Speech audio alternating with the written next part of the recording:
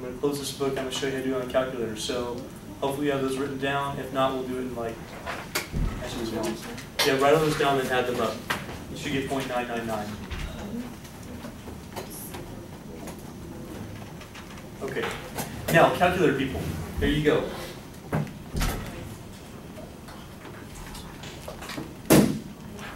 Your scientific calculator will not do this, but this fantastic graphic calculator will. What you're going to do is turn on the calculator. We are dealing with the binomial, what's it called? Probability formula. And it's based on the probability distribution. We're under a distribution, so look real careful. You should have a distribution button. It's the distr. We're going to go to the distr. Go to the distributions right above the variables button, right there. It pulls that up on the screen. Now, eventually, we will actually be dealing with all of this stuff right here, maybe even this stuff. But scroll down a little bit, would you? Scroll down a little bit, and you're going to see that numbers 10 and 8, those say binomial PDF and binomial CDF. Don't go into the poison. We don't want poison. That's poisson, actually. But don't go to that one. You'll get sick. Yeah. We're just going to go here. You go to poison, you got too far. Go to binomial PDF and binomial CDF. This is a point probability. This is a cumulative probability. Here's how this works. Watch carefully. If you want to find out an exact value, an exact number of successes, that's considered a point probability. That's going to be your PDF. This is what's so cool about your calculator. If you want to find out up to and including something, that's cumulative. So if I want to find at most something, that's up to and including 8. You with me on that? If I wanted to find less than, I'd go up to but not including. So I'd punch in not 8 here, but 7, one less than that. Does that make sense to you? So you got to be smarter than your calculator is. You got to punch in the right numbers, but it will do the math for you. Here's how. What you're going to do, let's try the exactly 8 first. Exactly 8, you're going to punch in the number of trials you have first. So right now the number of trials is how many? Then put a comma. Then put in the probability of success for those trials. In our case, it's 0.30. Commas above the 7. Then you put 0.30, that's a probability of success, and then you put how many successes you want. So comma, that's right here. I want how many successes? 8. You don't have to even put the end parentheses, just press enter. 0.001447, that's exactly what we just calculated with all that work on the formulas. Now, if you want to find up to and including, okay, up to and including. I have to do this kind of quickly, we're running out of time. But I'm going to go, you can watch this on the video again. Go to distribution again. Go down to binomial CDF. Press enter. What this will do, you have the same information, but what this will do, it will add up all the probabilities up to a certain number for you, and including that number. So you have to be good at knowing whether you're supposed to include that number or not. Because if you put it, it's going to include it. If you want less than something, you go one less than that number.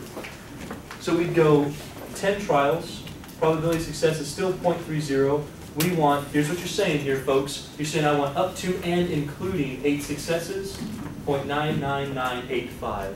That just added everything up to you, and it's more accurate than your table. How many people understood that? Okay, watch that video again. If you didn't quite catch how to do that on a calculator, this is very, very useful for you. So let's go ahead and do one more example, and here's the game I've invented. Here's how this game works. I hand you the deck of cards, and it's either a win or lose game. Here's how it happens. I hand you the deck, I say pick a card, you pick out a card, you write down what it is, you give me the card back, I reshuffle it, have you draw the card again. That's why I said the with replacement. We're going to do this 7 times. And so you're going to have on your piece of paper written down 7 cards after you've drawn them. Does that make sense to you? So you're going to pick one, write it down, put it back. Shuffle it all up. You pick another one, write it down, put it back. If you happen to get 5 hearts, 5 hearts, not 5 in a row, just 5 out of the 7. If you happen to get 5 hearts, at least, you win the game. Sound like a good game?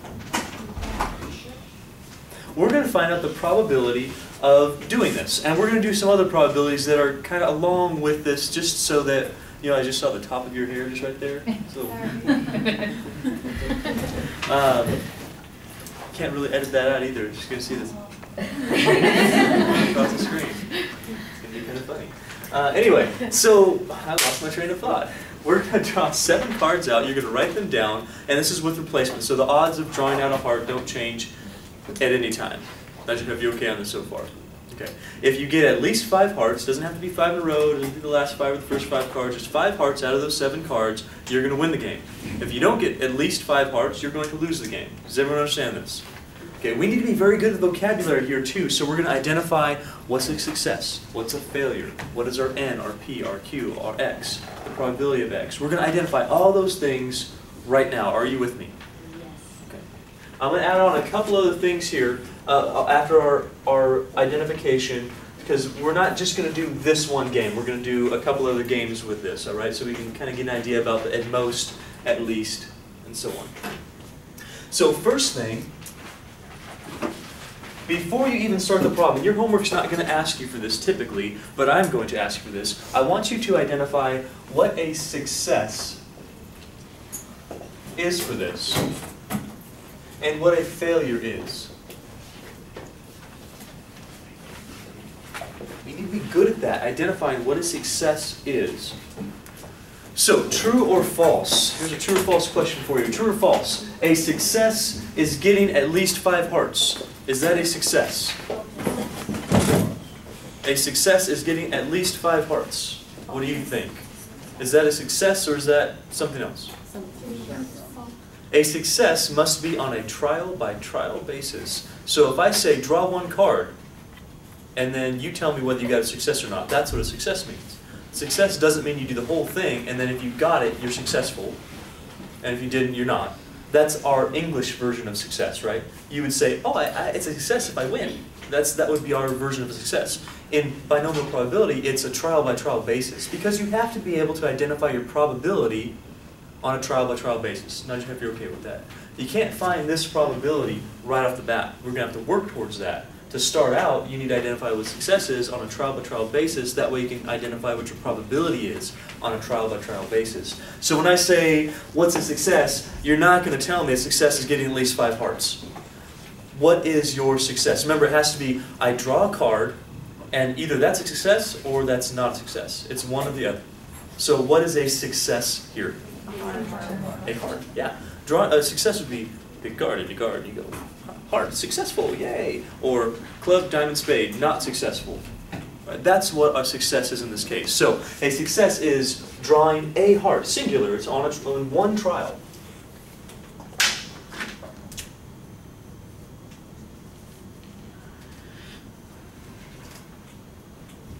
Say drawing a heart.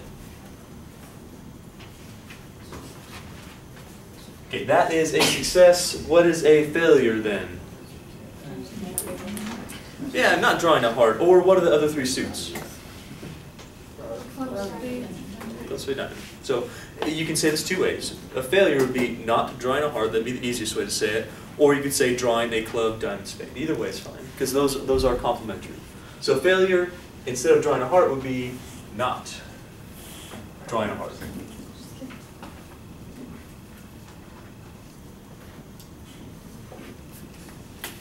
Ironically, I just drew a heart. How many people understand the idea of a success versus a failure, and you understand this is during one trial that you identify your success? Are you okay with that? All right. Now that we've identified a success and a failure, we can go ahead and figure out all this other stuff. Namely, I want to know what N is. I want to know what, don't say it out loud right now, what P is. I want to know what Q is. And then we'll talk about X in a little while. We'll give some other cases, okay? Well, for now we can talk about X.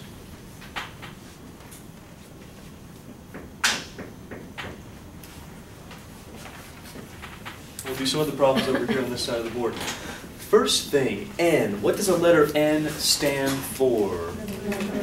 Great. How many trials do we have? 7. That's how many times we're drawing cards. Every one of those trials can be either a success or a failure. That's the whole idea here. So we have 7 trials because we're drawing this card 7 times. We're putting it back in the deck, reshuffling, and doing it again. I had to do it that way. Did you understand why I had to change the first problem from we're drawing 7 cards to we're drawing 1 at a time and putting it back? So otherwise, if you kept a card out, it would change the probability for every trial, right? And those would not be independent. They wouldn't be mutually exclusive. So we would have to. But I'm sorry, we wouldn't be able to use our binomial probability. Would fail the rule for that. P. What does P stand for? First of all, the little letter P. What's it stand for? Probability of getting a successful outcome in Great. a single trial. Wow, you guys were like stereo on that one. That was kind of cool, kind of creepy, but kind of cool. So yeah, the P is for one outcome. What's a success for one outcome? That's our idea here. It's not this probability. We're not looking for at least 5 hearts. We're looking at trial by trial. What's the probability of getting a success? What's our success again? Drawing a heart. So you draw 1 card. What's the probability that you're going to get a heart? Is what this is saying. Notice how in order to get this, you have to identify this correctly. You have to. If you get this wrong, you will not be able to find that. If you do, you don't know what a success actually means. So a success is on a single trial, whether you get what you're looking for or not. This is the probability of getting that one success. What's the probability of drawing a heart in this situation? Assume we have a standard deck. Say that again. How'd you get 0.25? Great, what's 13? Number of hearts. Out of 52, that's the number of cards. So 13 out of 52. 13 hearts, 52 cards. Is this changing every time I draw the card out or not? No. No, because it's with replacement. I'm putting it back every time. So there's always 13 hearts. There's always 52 cards. This is going to be 0.25, and that's what we're going to be using. Don't use the 13 over 52. That's way too hard. Big fractions, no good. Well, you could use 1/4, I guess, 1/4. If our P is 0.25, everybody tell me, what is my Q? Sure, those things have to add to 1. So 0.25 and 0.75, those are the complementary probabilities. One's a success, one's a failure. And that should probably make sense. I mean, if drawing a heart gives you 0.25, not drawing a heart, that's everything else. That's the club, the spade, and the diamond. That's going to give you 0.75. You 75% chance of drawing anything else besides a heart. Now, in this case, I'm asking you to find the probability of getting at least 5 hearts. At least 5 hearts. So what is our X here? Okay, so X in general is the number of successes that you want, that you're looking for. The number of successes. So a success is drawing a heart. X would be the number of hearts that you're looking for. Do you see the interplay between those things? Okay, notice how this probability is not the probability of X. Okay, this is going to be based on some other information. The probability of X is going to be based on some other information besides that. So in our case, what would X be? If we're looking for at least 5 hearts, what would accomplish that? How many X's do we need? Just 5? No. What else would work? 4 would work? No. 6. I want at least 5 hearts. What's at least 5 hearts? 5 more. 5 or more is the same thing as at least 5 hearts. Does that make sense to you? Those things are exactly the same. So if I'm looking for at least 5 hearts, 5 works. What else works? 6. 6 works. 7. What else works? 7 works. What else works? 8. How many cards am I drawing? Oh. 7. 7. So is this it? That's it. So what this really comes down to, and this is why we said that this is an OR probability, in order to find this probability, I know that the probability of getting 5 hearts plus the probability of getting 6